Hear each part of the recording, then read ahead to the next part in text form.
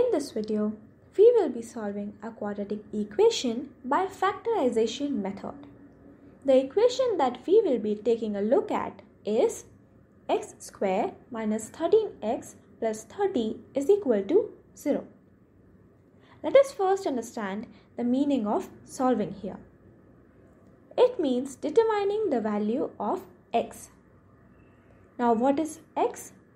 X is a variable. That is, x can have any value, be it 5, minus 1000, 2 by 7, 4.1, literally any numerical value. We use x as an alternate to represent a value that we do not know. In contrast, there are some values in equations which remain constant and do not change ever.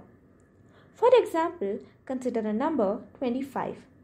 Now this 25 is a number that will remain to be 25 forever. It cannot be written as 2 only, or 5, or 52, or any other random number that comes to your mind. It is 25, a constant value, and it will remain so. Now, let us take a look at an equation and identify the variable and the constant terms. Here, x is the variable and it has the power 2, which means x is multiplied twice, that is x into x. Next, we see the term minus 13x. This term contains both a variable and a constant. Minus 13 is a constant value while x is a variable. In the next term, we have 30, which obviously is a constant. Now, let us go a step higher. Here, you can see in the equation the highest power of the variable is 2. By highest power, I mean the greatest power that a variable has in an equation. Here, the variable is x, and in the first term, that is x square, the power is 2. And in the second term, the term is minus 13x and the power of x is 1. And there is no other term containing the variable x. So we conclude that the highest power of x in this equation is 2. And such equations having the highest power as 2 are termed as quadratic equations. So now we know that the equation that we have in hand is a quadratic equation. Now here is an important information that you will need to retain. The standard form of quadratic equation, ax square plus bx plus c is equal to 0. Here a, b and c are constants and x is a variable. Now let us compare the standard form of quadratic equation with the example from before. On comparing the first terms, we see the coefficient of x square, that is a, from the standard form has the value 1 in this particular example. Similarly, b is the coefficient of x, which is equal to minus 13, and c is the constant term having the value 30. Now that we know our a, b and c's, let us move on to solving this equation. The first step is to multiply ax square and c. Clearly, we will get x square into 30, which is equal to 30x square. Now we need to do some extra work.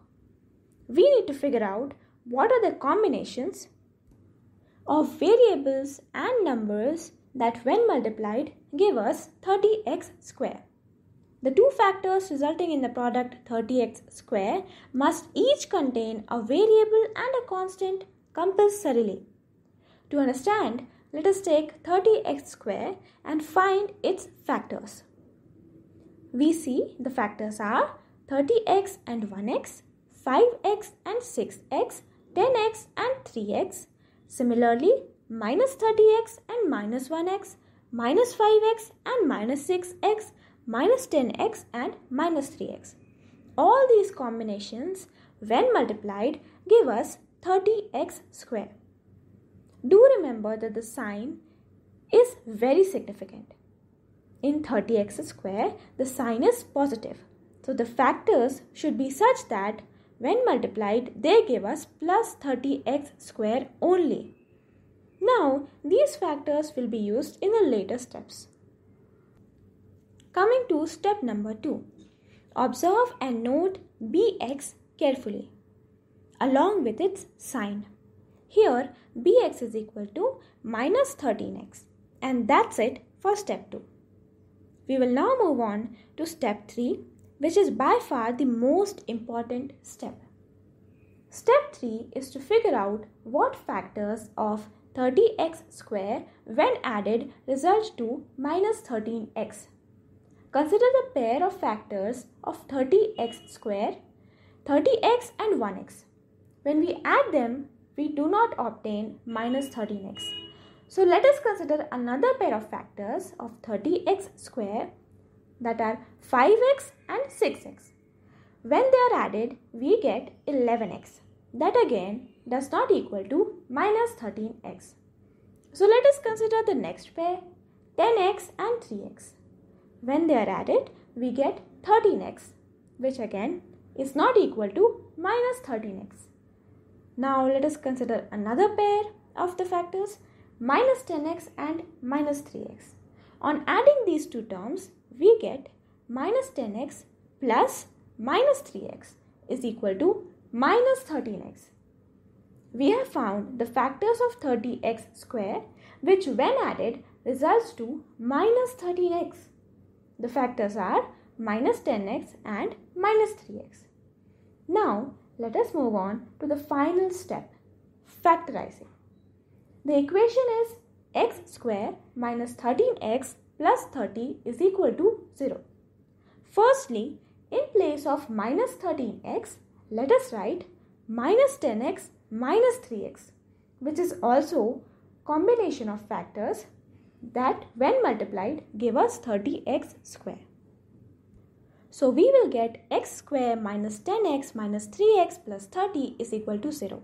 Now we will take x as common from the first two terms and 3 as common from the last two terms. So we would get x multiplied by x minus 10 minus 3 multiplied by x minus 10.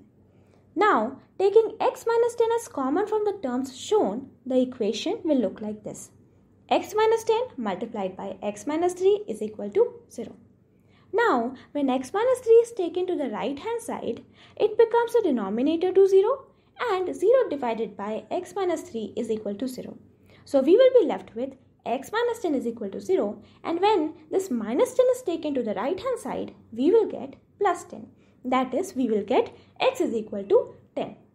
Similarly, when x minus 10 is taken to the right hand side, we will be left with only x minus 3 is equal to 0, and when this minus 3 is taken to the right hand side, we will be left with x is equal to plus 3.